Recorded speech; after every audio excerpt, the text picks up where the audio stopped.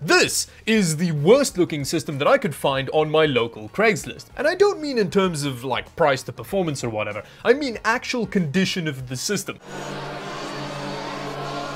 Going by the pictures online, I am convinced that there is some endangered wildlife living in the system. So what we're going to do in today's video is I'm going to open it up and we're going to have a bit of a gag at the inside. And then I'm going to clean it up and turn it into something a little bit more presentable.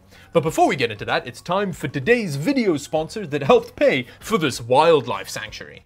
Today's video is sponsored by Manscaped of Performance Package Hedge Trimmer fame. Manscaped has just launched their brand new ultra premium luxury body wash, which is a shower gel that's infused with aloe vera and sea salts, meaning it can handle even the toughest Dawid cheese. And just like all liquid products in the Manscaped collection, it has cologne quality fragrance that smells like man. The new refined shower gel comes in a 16-ounce aluminium bottle, and you can get a replenished discount so that you never have to worry about running out of shower gel. If all of this sounds good to you, use my Manscaped link in the description below to get 20% off your order plus free international shipping. And while you're there, why don't you also pick up a Lawnmower 4.0 for all your trimming needs. Thank you very much Manscaped for sponsoring today's video.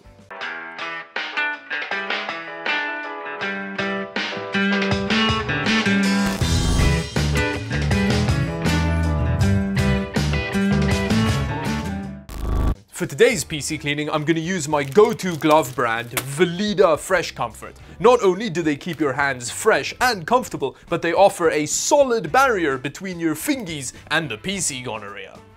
Ah, that feels like Veleda quality. Veleda, the only glove brand for me. Now, the guy that I bought this system from was actually really nice. We had a lovely conversation while we were waiting for the payment to go through. I actually really hope he doesn't see this video. But anyway, he told me that he cleaned the outside of the system before selling it, which just has to be a lie. Because I don't know what the hell kind of cleaning they were doing that left these suspicious man juice looking stains on the top. But other than the couple stains, it is just very dusty on the outside, so let's open it up and see what kind of animals we can find living inside. Ooh, there we go, and oh, that is a very dusty PC. But the thing that concerns me the most about it is that there are spider webs all over the place.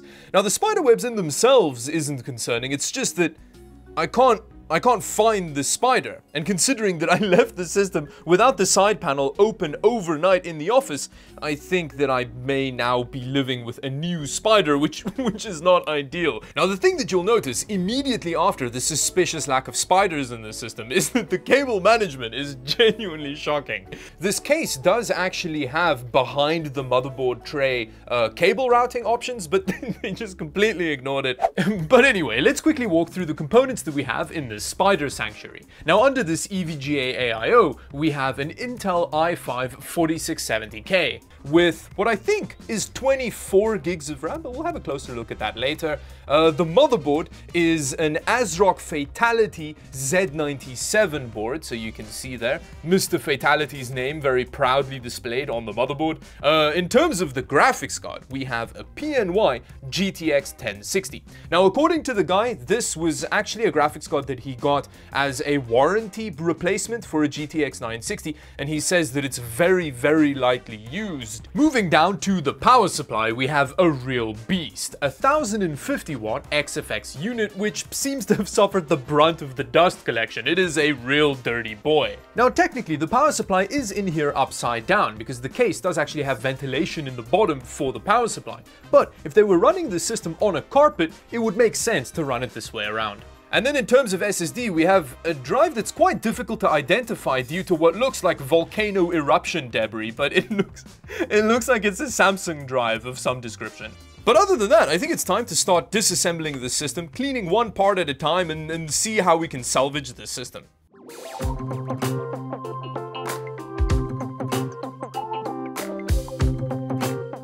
Okay, that is by no means a clean graphics card, but it's definitely not the worst I've seen. So yeah, let's dig a bit deeper. Ooh, there's like a hidden M.2 drive under that graphics card. That's an exciting find. I love how the CPU power cable is just like routed through the front here. That's always hilarious, but okay, let's... These cables are stuck between the RAM. Oh, there we go, it's out. We can get these cables down. Ooh, they really went to town on the thermal paste, but rather more than too little, I always say. Now next up, I want to remove the rest of the AIO so that we can relatively easily remove the motherboard from the case. I think we're good here. Oh, yeah, there we go. Oof. Oh. Ooh, the back just came off. Look at that. Ew. Oh.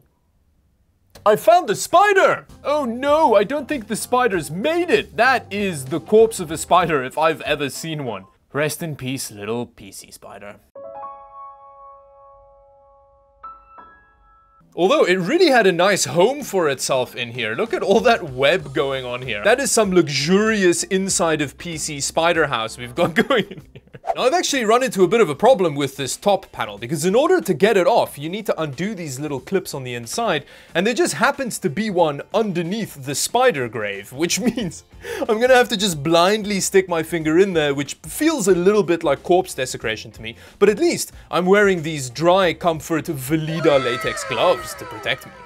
Oh, sorry, little spider buddy. I'm just gonna try and be really gentle. There we go. Things sounded like they broke there, but we got the panel off, that's good. It seems like they've gone for the age-old 2 screws in the middle of one side radiator mounting method, which is a bit of a brave move. I personally prefer the opposite corners tactic. No, he definitely could have used opposite corners, but whatever. It seems to have worked for him. Oh, that is a gross AIO. At this point, that's definitely affecting cooling performance right there. There is like a solid mat of dust blocking up this radiator. That is... that's pretty gross. Okay, now we can easily remove the motherboard. This person has clearly gone to the Dawid School of PC Assembly because there are only 4 screws keeping the motherboard in place.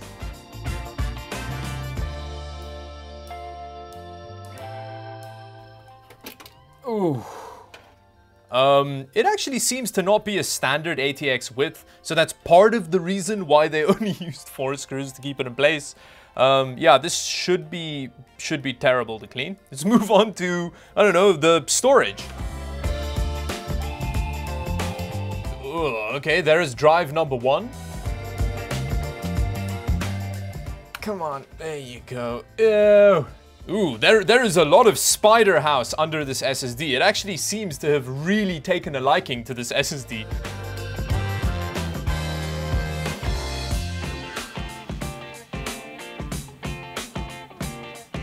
That is a fat power supply right there. I am not entirely sure what I want to do with this. Because it's actually very dirty inside as well, and I don't want to have to open it and clean it. It is a 1000-watt unit, so there are some big-ass capacitors in here that really want me dead, so I don't really want to deal with that. I think that's the grossest power supply I've seen in a long time, so I may just end up recycling it. I'll see. I'll deal with that later. Oh, I'm so glad I've been wearing these Veleda gloves.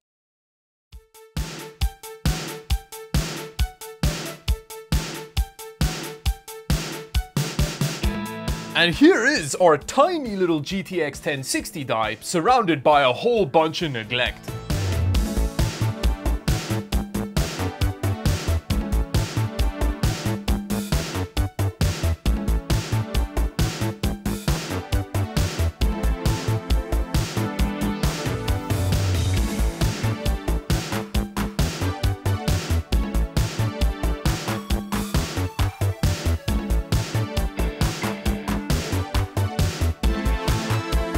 Ooh, shiny.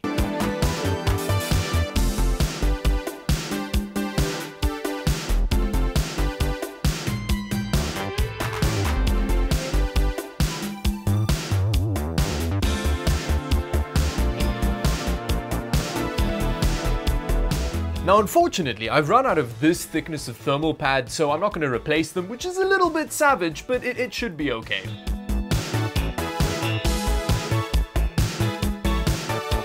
Now, I wouldn't say it's a shocking transformation, but it's definitely better than it was before. And going by the Q-tip graveyard, we definitely made some progress. Next up, it's time to clean the Mr. Fatality motherboard.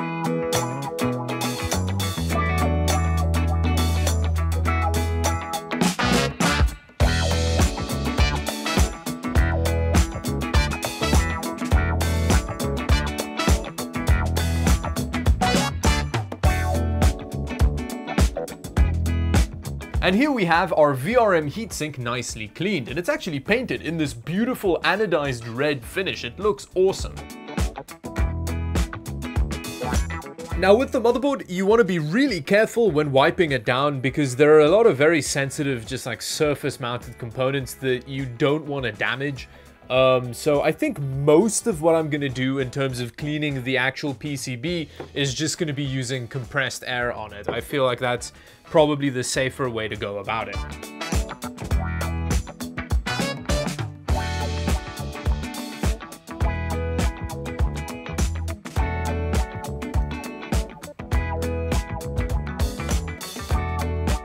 And there we go. It's pretty clean now. It's not the cleanest motherboard ever. It's not like, damn, that is now new. But I think it's clean enough. Now the next bit's gonna be relatively easy. I'm just gonna clean up the RAM modules and the SSD.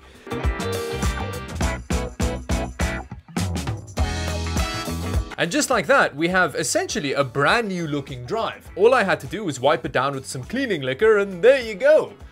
So I'm just gonna do the same thing with the RAM. That cleaned up real nice.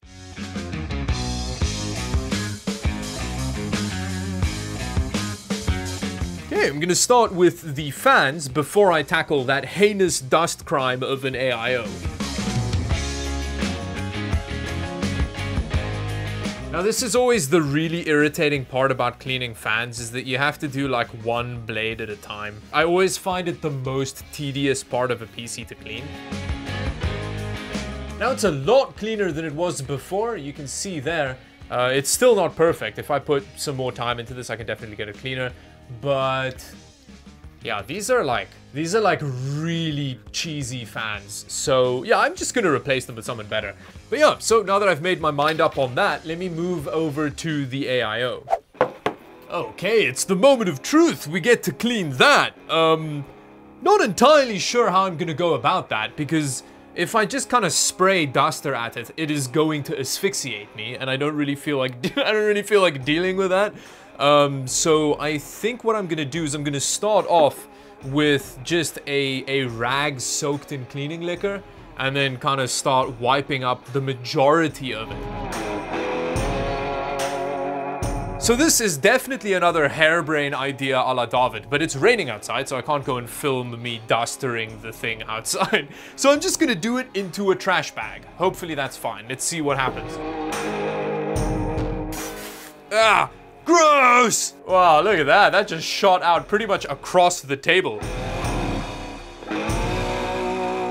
Now I gave it a quick Google, and apparently the next step in dealing with a radiator this disgusting is actually soaking it for a while in dish soap and water, and then kind of using like a toothbrush and brushing all the grime out, and then letting it dry. Now unfortunately I don't really have time for that, so it's a little bit lame, but I'm gonna also replace the AIO. So at the end of the day, we're just gonna be using the core components. With that, let's build the system and then see what kind of temperatures we get and what it looks like and all that. And sadly, now that I've finished cleaning the system, I have to unfortunately take off my Velida gloves, which is a real shame, but they have kept my hands nicely fresh and comfortable. Thanks, Velida!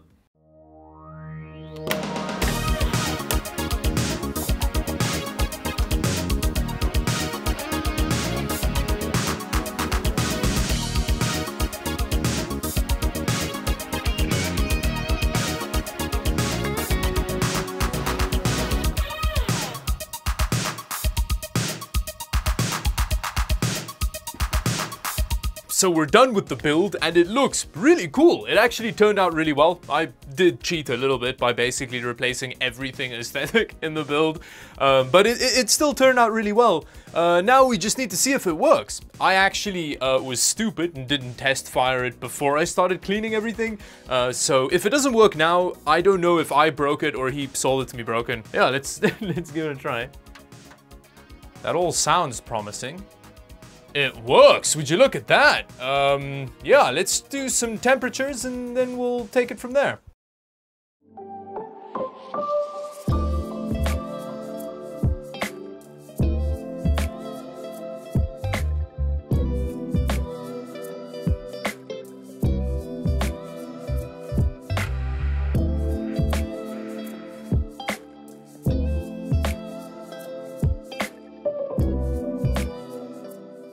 20 minutes into a gaming session and the temperatures are immaculate. We are in the mid-50s on both the graphics card. What is this guy doing? Oh, okay, we're good. We're in the mid-50s on both the CPU and the graphics card, which is really awesome. Unfortunately, the i5 is bottlenecking that 1060 quite aggressively. Now, I did try and overclock it above that 4 GHz, but I couldn't get it stable any higher than that. I admittedly spent very little time on it, but yeah, that 4690K does not seem to want to overclock. But yeah, overall, amazing temperatures, and we're getting a solid Battlefield 5 gaming experience at 1080p medium settings. So at the end of the day, it runs very well. It's cool and relatively quiet, and it doesn't look like a meth lab dumpster rat anymore. So yeah, that's exciting. But other than that, I don't really know what else to say. So thank you very much for watching. If you liked the video, do let me know down in the comment section below. I may turn this into a series if there's enough interest, which definitely isn't a ripoff of Greg Salazar's content. Actually, on that note, if you want to see someone really properly deep clean a system, I'd go check out his videos. I'll have one linked in the description below. And yeah, other than that, thank you for watching. Bye-bye. I actually really hate these Velita gloves. Anna, you're not supposed to film that.